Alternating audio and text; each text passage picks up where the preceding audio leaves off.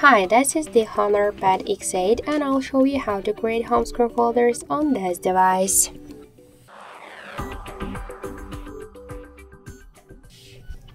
So we should first hold the application and drag this app to another one, and we could see that we just successfully created the new home screen folder. To add here more applications, you could make it by the same way, just by hold the app and drag it to the folder, or also you could click to this plus icon and select all of the applications which you wanna add to your folder. Then just tap to OK, and that's it.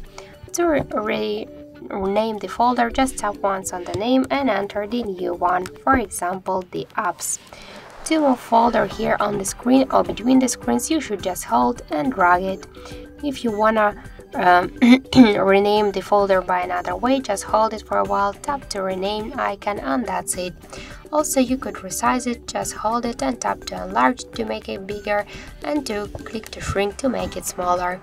And to remove the application from the folder to the home screen, for example, you should just hold and drag it to the home screen. Also you could hold it and tap to remove icon if you wanna just remove the application from the folder and from the home screen. And also you could click to your plus icon and unselect the folders, a couple of them or just all of them, and that's it. So thank you for watching, and if you like this video, leave thumbs up and subscribe.